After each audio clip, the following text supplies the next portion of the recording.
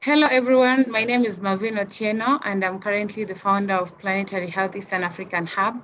I would like to give you a brief introduction about our hub. It actually offers an opportunity to learn and share about planetary health and the planetary health emergency in the Eastern Africa.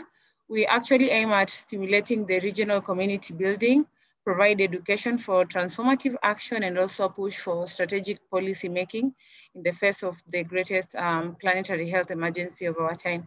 So today we'll be having our third lecture, as just Laura had mentioned, for transformative paths for planetary health in the Eastern Africa. And we'll start with the founder of Women Leaders for Planetary Health, Dr. Nicole de Paula, who will be the first presenter for our today's session. All right, so I can just start here. Thank you so much, Melvin and Laura, for the invitation. It's a true pleasure to be with you all here and seeing how the hub is growing. And it's a true partnership. I'm very thankful for that. All right, thank you so much. Today our topic is really about transformation. So I thought that we are bringing the topic planetary health in the context of inequalities. If you're following this course, right, you really know a little bit at the point of the planetary health narrative. And so I like to start saying that today is the best day to be alive. You've seen so many previous lectures talking about how human population is healthier than ever before. You have life expectancy, reduction of poverty, reduction of child mortality. Of course, this progress has been uneven, but yet we are in our, let's say, best times. However, the reason we are convening here today is that obviously it could be considered the worst time to be alive. And this is because of this massive footprint that we are having on our planet. And this picture on the left here, that's not something, a good sign that we are heading in the right direction. And what we're doing to our planet is definitely coming back to us. So you've learned how to achieve this success. We have been using massively our natural capital. What the problem with that is that we are measuring our success with the GDP, and perhaps that's obviously something that we know that is not our best choice, because it really fails to account what a nation loses as its economy grows. And that's something that I'm sure you had in the context of this club. So I really like that if Earth is getting hotter than our imaginary boyfriends, it's definitely time to act. However, what is interesting about planetary health, it's really we have to go beyond the climate change narrative only. We really want to tackle this problem in a holistic, systemic way, right? So climate change is probably also reinforcing and re-emphasizing everything that is happening around us. We cannot forget a biodiversity crisis, this pollution crisis, but we are focusing today on this idea of this mediating factors. I really like this picture here because it's about our culture, our behavior, the way we use technology, and the values behind that is about governance, leadership. What is interesting, of course, in 2015, we had the creation of this massive universal roadmap for development, the UN Sustainable Development Goals. And the problem is COVID-19 now is really putting another barrier for the achievement of the SDGs. If we're seeing how we are evolving into that, we were already not, even before COVID, we're not really doing so well. And this report, this Inclusive Wealth Report 2018, it's quite interesting. It gives concrete examples of which countries are doing what. And what they find out is that of something that we know, but it's putting here some number, is that natural capital has declined in 127 countries out of this 140 that were researched, even as this global economy grew. So I like this example. When you treat, for example, a mangrove forest, they treat it as an example of an asset. It's a habitat for fish that we eat. It's a source of timber, and it protects people from storms and tsunamis. And of course, we are not seeing enough value of this natural capital, which is not only a question of flow, we have true assets being destroyed in an unprecedented rate. So planetary health is a vision to multi-solve global challenges in the Anthropocene. We're really talking about human health in this time when human activity can be compared to a geological force altering all our landscapes. So with almost 8 billion people on this planet, we don't have the luxury to have each person working here. Oh, for example, you pick your SDG, I do poverty reduction, and the other person does gender, and the other does climate. No, we really need this collective effort. And what I'm really here to talk about is how this COVID-19 accelerates the urgency to combat gender inequities, which is something that is a topic that I've been very passionate about. So since gender inequality constitutes one of the history's most persistent and widespread forms of injustice, if you eliminate that, if we solve this problem, there is high chances that it's a real movement towards transformative change. And COVID-19 reinforced this urgency for, here I will highlight 4 main reasons. So we all know now that the majority of health workers on the front lines of this crisis were female. They were there taking care of people who are willfors, putting their lives at risk. At home, those who stayed in lockdown, the double burden of care, which now I actually would like to think is a triple burden of care.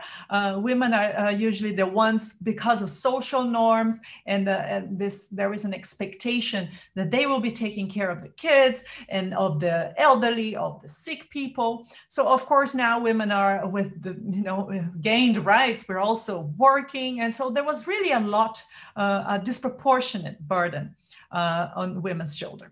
And the third aspect is that usually with this economic crisis that we are seeing, the women tend to have the most of the jobs in this informal sector. So they were also probably the first to be losing their jobs, and of course without any revenue. And finally, it's a very sad reality that with lockdown, the increase in violence, domestic violence of all types in all countries, not only in Africa or Latin America. So here in Germany, where I'm speaking from, we also observe this phenomenon. But what is sad is that we do have, it's not only with the COVID-19, we do have evidence from past epidemics that's showing these gender-based inequalities and how this affects their mental health, their economic status, their safety. So for example, in the case of Ebola in West Africa in 2014, 2016, women were again more at risk, given this predominant role as caregivers. But the main problem there, that is actually a problem that is systemic, it happens in all sectors that you really look at it, is that women are excluded from the decision-making table. And in this case of the Ebola in West Africa, some papers showing that when you have only men taking decisions about they're gender blind, so you're not taking into consideration other needs of, and in this case, the consequence was this diversion of resources from reproductive and sexual health, giving this money more to the emergency response. So instead of preventing, we are now using resources to act and to kind of cope with this fire. I am from Brazil, so when we also had the Zika problem in 2015, this became more of in the media because we were about to host the Olympics.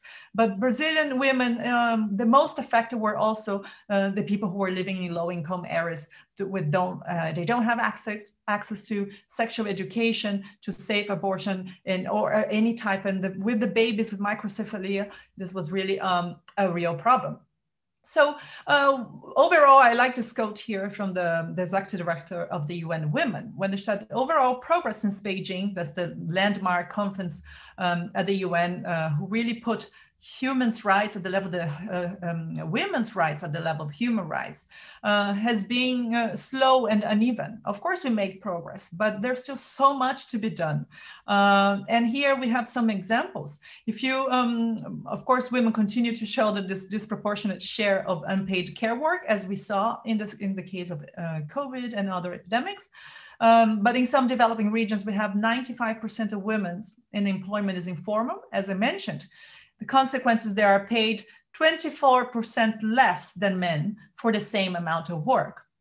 And then if we move here to this point, is that at the current pace, if nothing happens, we'll take another 50 years before we see equal representation of women in politics, which is, to me, a clear aspect of this transformation we're trying to look for. But what's very interesting, during the COVID-19, countries who were led by women seems to be doing better. And these are some of the examples here: Germany, Taiwan, New Zealand, Denmark, Finland, Norway, Iceland. So our task is to really make sure that this care economy that we usually maybe saved for women, which is obviously something that needs to change, but as well as this green finance that we're using to recover during this pandemic time, that we take this gender dimensions into consideration. So one of the interesting questions are the societies who are electing women more ready for tackling planetary health issues? They're more open for it? Or are women just better leaders? That's the question. So if you have this quote here from former Ireland President Mary Robinson, where she said, if women had equal power in the world today, I believe we would have a very different problem-solving way of dealing with the challenges we face. That's a question for you. We can certainly debate that. But three main points here is that gender is a determinant of health. There is gender blind spots in global health governance, as we can see in the case how we respond to health emergencies. And these responses must adequately address the socio-economic options and reevaluate women's choices because, of course, in this very low income areas, women, they don't necessarily have choices. In times of COVID-19, I do think that we are seeing a lot of it's a tragic moment we are living. However, it gives us this chance to rethink the rules of reality. And planetary health narrative, I think, recognize that these key solutions to a healthy life and more resilient societies, they are not only necessarily inside a hospital. We need these functional democracies. We need leaders' accountability, and we need partnerships. Nobody wants to do this job alone. In the specific case of gender, solutions that I see as moving forward is you really need to show this interlinkage. What's the connection between gender equality, sustainability, and human health? How do they really together help us to implement the UN SDGs? And also having a longer vision until maybe 2050 to 2100. We do need to train women, especially in the global south, to lead these planetary health solutions, not only to care about the planetary health solutions, but they need to be really leading that. Also in the upcoming academic opportunities in this field. And connecting to this, we definitely need to ensure self-sufficiency and leadership skills of women for this transformation. This graph, the point is that it's about effectiveness, it's about accountability, but above all, this transformation will only happen if you have inclusiveness.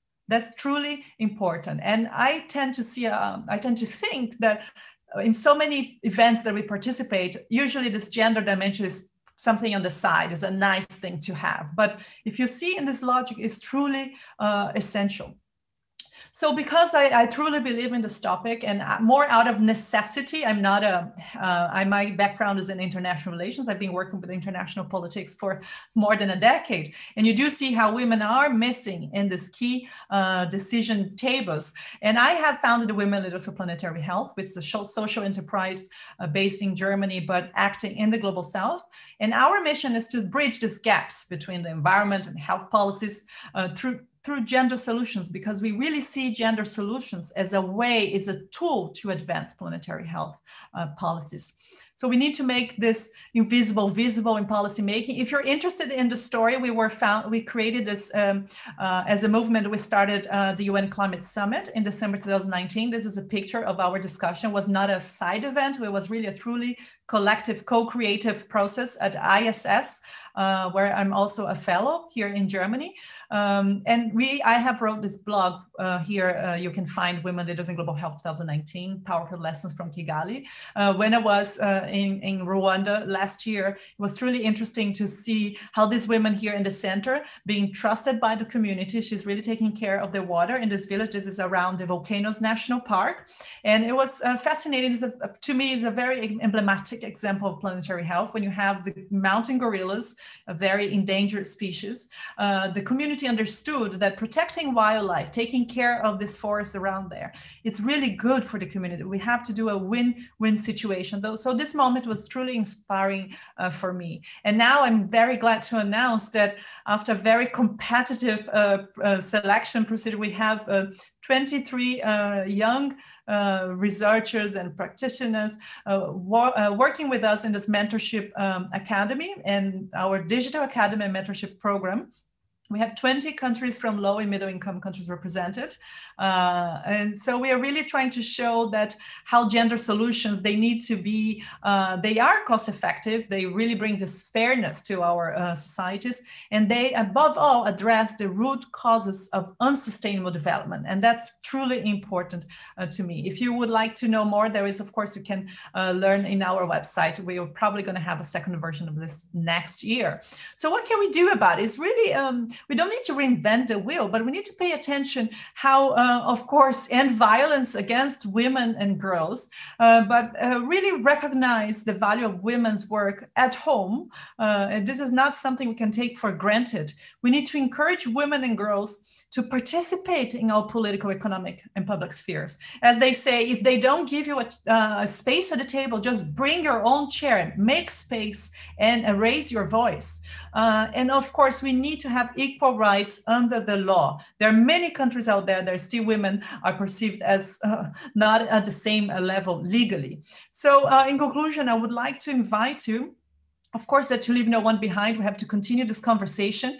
Now it is the time to advocate for these bridges, to have different communities together, not only the health practitioners, not only gender advocates, not only scientists. We need to bring everybody together. So we're going to have our first annual summit on the 11th of December. It starts at 1 p.m. Then there is a break and second session at 4 p.m. So we can cover all time zones.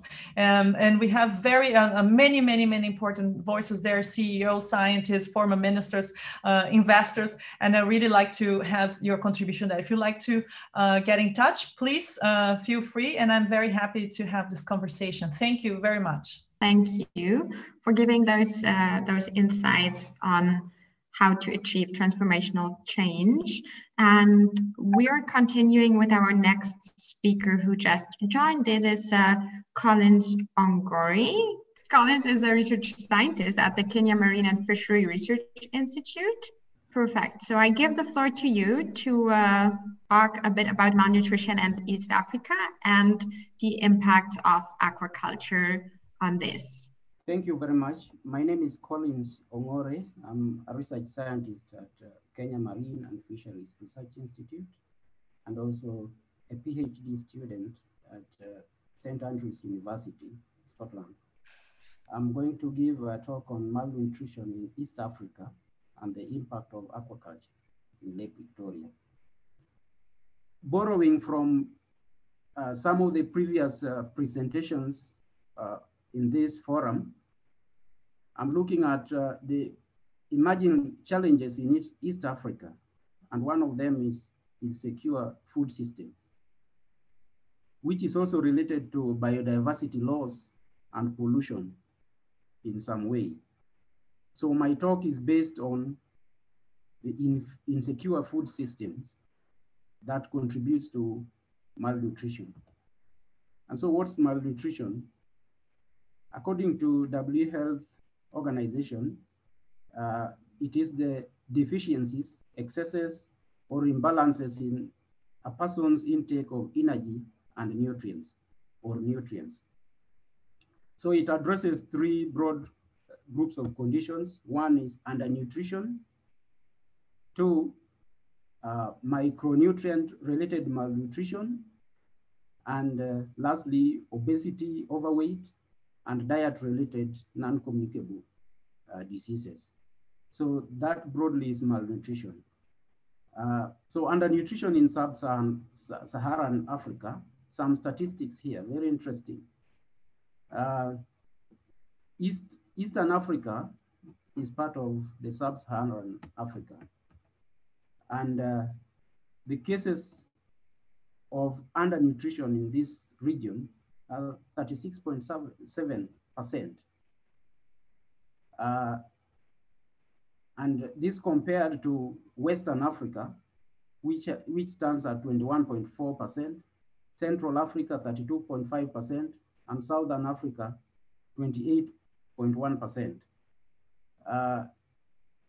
So it shows that the Eastern Africa region is more undernourished. To address the problem of malnutrition, one of the sources of food that offers real benefits to human being is fish. This is the reason why we should eat fish. The protein is needed for normal growth and development in children and maintain muscle in everyone's body. Fish is a rich source of vitamins and minerals. Key among these is that fish is high in omega-3 fatty acids, which is very essential for development of the brain and the eyes. It is a requirement that young children and pregnant and lactating mothers eat fish at least one serving per week. And then eating fish at least one serving per week has been linked to reduction in the risk of heart attack and other non-communicable diseases like stroke. Let us look at the per capita consumption of fish in East Africa. Yes, then I have some more statistics here about the per capita consumption of fish in East Africa, which stands at an average of 5.3 kilograms. And this compared to the rest of Africa, which is 10.1 kilograms, is very low. And much lower if you look at the global statistics, which is 19.8%. And then against the recommended value or level of 20 kilograms. So fish consumption in East Africa is limited by many things. One of them is cultural beliefs. There are communities, for example, in Kenya, who still believe to date, that fish is some kind of snake and cannot be human food. And the communities that are traditional fish eaters are looked down upon for eating fish. And where they have adopted the culture of eating some fish, there are certain fish that they don't eat. And incidentally, the types of fish that are largely avoided are the ones that have greater nutritional benefits. So I have a table here of fish and animal protein consumption across Eastern African countries in 2013, compared to Africa and the globe and the entire globe. And it shows that Eastern African countries are the lowest fish eaters. And then let us look at fish food production from Lake Victoria, capture fisheries and aquaculture. There are some elements of this slide that I've lost. I don't know how. Maybe they cannot display under this shared screen. But you can see that's Lake Victoria, among other lakes of the Eastern African region, the Great Lakes of the Eastern Africa. And Lake Victoria is quite prominent there. And the picture down is of a fisherman. So that's Lake Victoria. Lake Victoria is massive. And it also is really significant in terms of its function, ecosystem function, and economic strength. And over 70 million people depend on this ecosystem for the ecosystem services.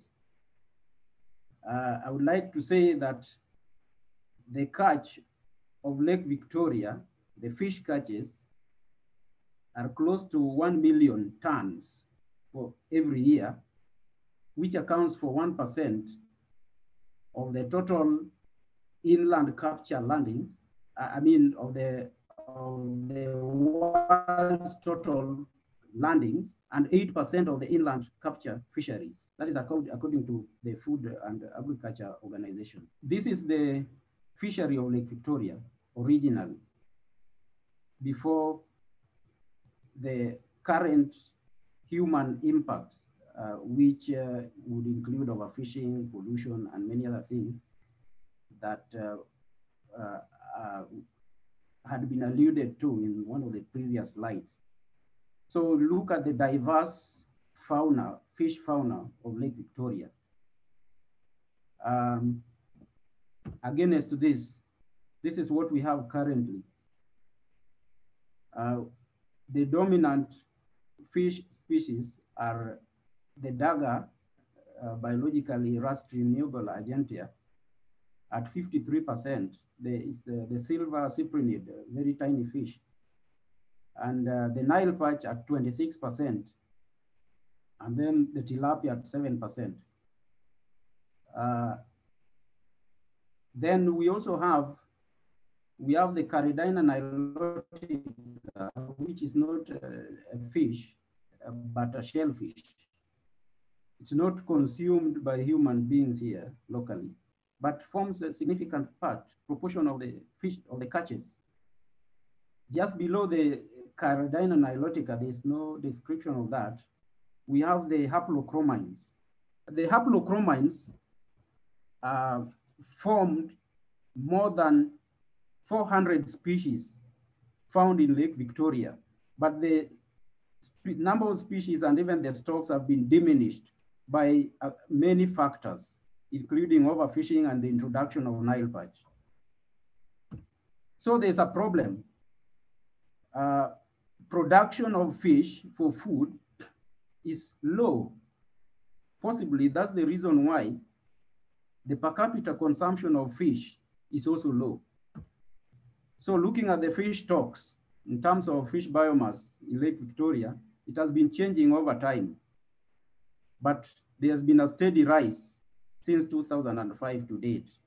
This data is estimated, is obtained using lake-wide acoustic surveys every year. And you can see the different fish species performing differently over the time series. Then let us look at the status of aquaculture in Kenya compared to other African countries. Because aquaculture has been identified as one of the key approaches towards addressing scarce and dwindling fish production. So you see, Kenya is the greatest producers of fish through aquaculture compared to other African countries. And aquaculture in Lake Victoria is relatively new. Some industry that has only been here for about 5 years. And the map before you shows the areas in Lake Victoria, Kenya, where there are cages. And the size of the rings would show the number of cages per establishment. And it shows that most of the cages are located in the open waters of the Lake Victoria, Kenya, rather than the Nyanza Gulf. So what is the status of cage culture in Kenya? And also East Africa? I would like to say that there is very little documentation of cage culture development among the other East African countries. But in Kenya, the number of cages has since risen to about 4,000 within.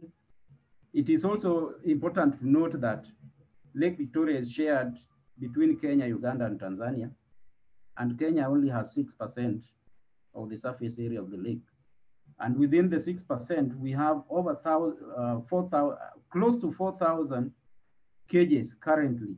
The statistic I have here is of last year. So they keep growing, and today I believe they are well over 4,000 cages. And the estimated production capacity is 3,180 tons per year of Nile tilapia. The main species of fish grown under cage establishment is the Nile tilapia. And this corresponds to the global trends, which you can see displayed in the time series below by FAO, from FAO rather. Now, what are the challenges presented by aquaculture practices? In as much as aquaculture tries to address the gaps in production of fish for human food, it has some serious challenges, like water pollution driven by unconsumed fish feed. In cages, fish are reared in enclosures which are constructed using metal, sometimes plastic, and a net. Then the fish are fed regularly by spreading or pouring some food which is rich in protein into the open cage. Not all this feed is eaten by the fish. A good proportion of it is left because it would have, for the first reason why it would not be eaten all, by the time the fish, how do I put it? The feed would sink faster than the fish would eat all of it. So there are ways by which, through research, this is being addressed. But overall, some fish feed would still remain within the water, therefore fouling the water. Then one of the, I think the greatest problem with aquaculture generally, and now with cage culture too, is the use of animal protein to formulate feed for fish. The animal protein that would otherwise be used as food directly, like omena, you can read that word. Omena is the same as daga, depending on where you live around the lake. It is the silver cyprinid that I showed in one of the previous slides, the small fishes. Mostly it is caught and sold to factories to formulate chicken feed and now human feed. Fish feed. Omena is very rich in micronutrients because it is eaten whole, as compared to other fishes where only the meat forms human food. So when we use this to process fish feed, then we are rather wasting the food. Why don't we eat the fish, the omena fish itself? So in conclusion, I would say aquaculture can contribute to alleviation of undernutrition in Eastern Africa by increasing fish production, but it must be done in a sustainable way. Thank you very much. Thank you so much, Collins. We have two questions already that are on clarification from your presentation. So maybe we could do that right now before we continue with the next speaker. So the first question is on the water quality in Lake Victoria and how good it is, but also if it has been changing over time and if there are other sources of water pollution than what you have named. Yes, the water quality in Lake Victoria, as I said, Lake Victoria is vast. There is the Lake Victoria regionally, the whole lake, And then there's Lake Victoria, Kenya, and the other portions in respect the other countries, and then the Nyanza Gulf. So I would say the water quality in the open waters of Lake Victoria generally is not as bad. But the Nyanza Gulf has been impacted greatly by many factors, including excessive nutrient, plant nutrient input from urban catchment, the agricultural catchment. So the pollution contribution by cage culture may not be significant at the moment compared to other pollutant sources, but it is potentially with the going by the trends of the increase in number of cage establishment, it will be a significant contributor to pollution. Thank you. And then we have a second question that is also on the aquaculture, and it is if you think that it's possible to couple aquaculture with paddy rice farming in Eastern Africa, and if so, what type of fish would you recommend? It is possible, and it has been tried in Kenya. There are emerging techniques like aquaponics, but the reason why there is slow uptake is one, the rice growers prioritize their rice over the fish, and the fish growers or fish farmers also I think have more space for growing fish. The space is not limited yet. So they don't have a reason yet to integrate aquaculture and rice farming, but there's very high potential. Was there a second part to that question? Well, the second part was which fishes are the best to do so? They are the fish, again, the fish that would be best suited for integration with rice farming is not commercially viable. They are the mud fishes, the lungfish and the catfishes. And when you grow that, then it's a fish that largely is used for subsistence, for consumption at home rather than for commercial, its commercial value. Thank you also for highlighting the need for like integrated approaches. We're not the one is prioritized over the other, but where we take more holistic approaches in agriculture. There is one last question for you before we continue, and that is if there is significant difference in the nutritional value between caged fish and wild fish. No significant difference. There are studies that have looked at this, and we have found that the nutrient content in these fishes are basically the same. And of course, there are social preferences. The consumers of Nile tilapia, the native communities, and largely, generally, the Kenyan community prefer Nile tilapia. And they prefer Nile tilapia from Lake Victoria. Again, they would rather have the wild Nile tilapia than the cage-grown Nile tilapia within Lake Victoria, just because of the mentality that cage-cultured fish is artificial.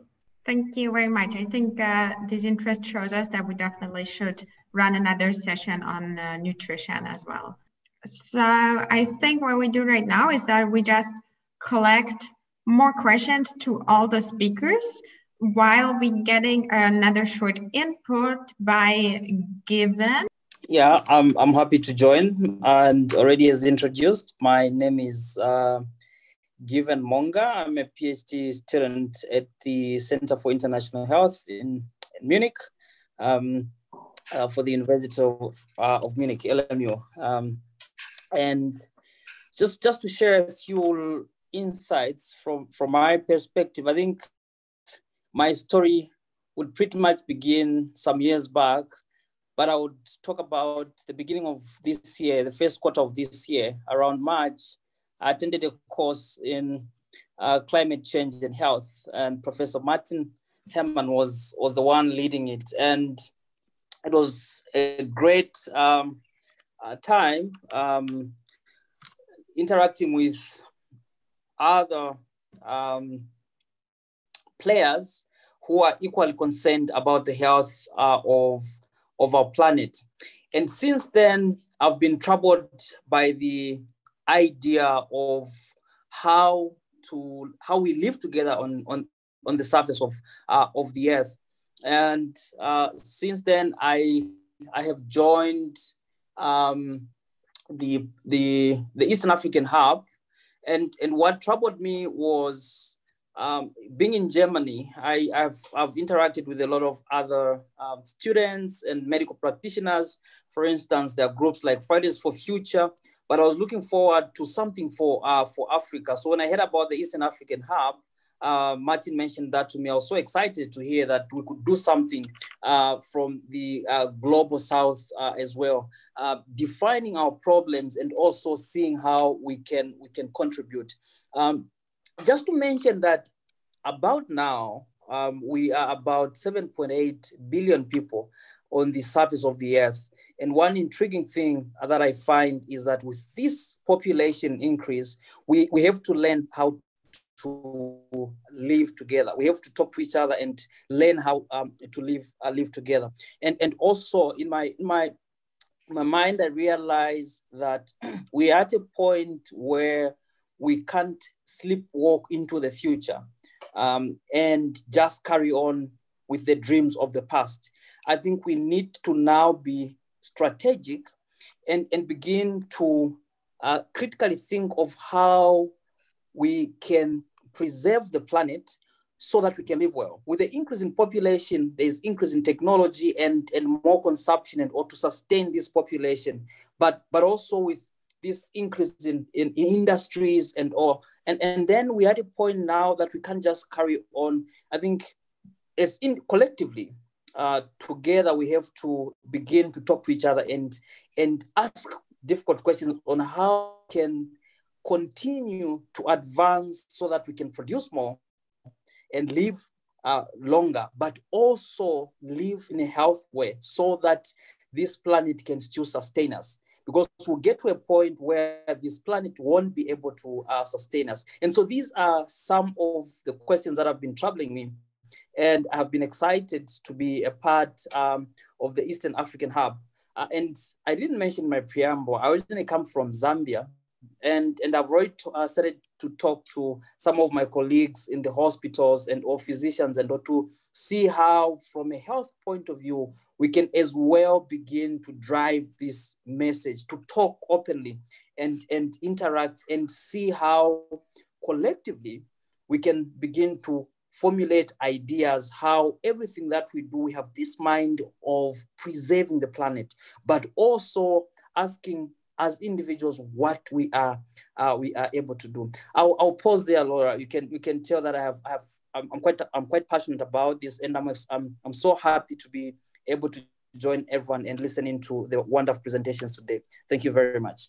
Thank you, Given, for joining us today. And I think one question that we have to all the speakers is, when had your personal transformational moment has happened? So what motivated you to start the work that you're doing? Sure. Thank you, Laura, for the question. And it's there's so many dimensions of this. I can talk about my personal experience. How do you want to join? I think Planetary Health didn't start in my life when I was 20-something, right? But I was observing and circulating the corridors of power. You're seeing how the social roles are being defined. So I was just observing serving, but at that point, you still don't understand these divisions, these invisible barriers to a really just participation. So, but specifically for me, and the creation of the Women Leaders for Planetary Health, when I was in this trip in Rwanda, I was in a meeting of a global leadership in the field of global health for women, but nobody there was really talking about leadership with this idea of planetary health in mind. So it was really much business as usual, but with more women at the top.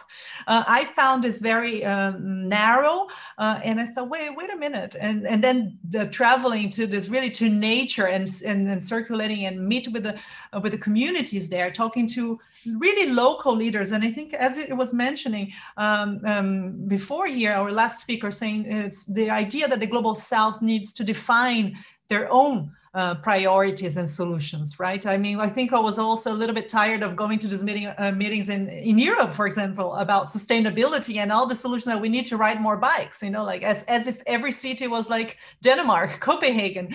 So seeing this more and more really motivates me to bring this idea of planetary health, focusing in the Global South with this idea of fairness and justice and more women in leadership positions.